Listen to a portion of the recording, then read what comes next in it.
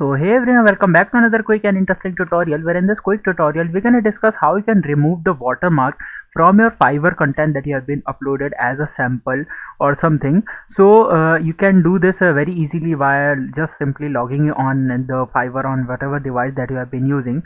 So first of all, let me open the Fiverr on my Google Chrome browser. I just simply search Fiverr over there. Now first let me switch to the selling account. Currently it's the buying account. Now you're going to see this green button on the top right corner. When I click there, now this is the dashboard of the selling page.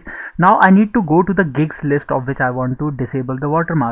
So on this top window you're going to find 4 options, and the second one says my business, and just simply click there and you're going to find this option of gigs. Just simply click on this option of gigs. Now here you're going to find all the active gigs currently on your Fiverr account. So first of all, select the gig of which you want to remove the watermark.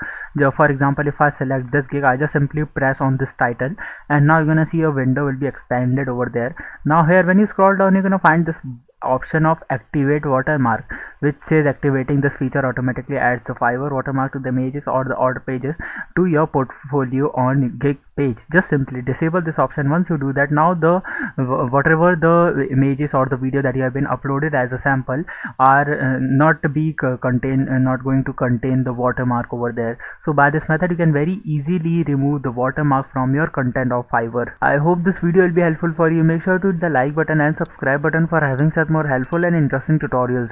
See you in the next one. Take care.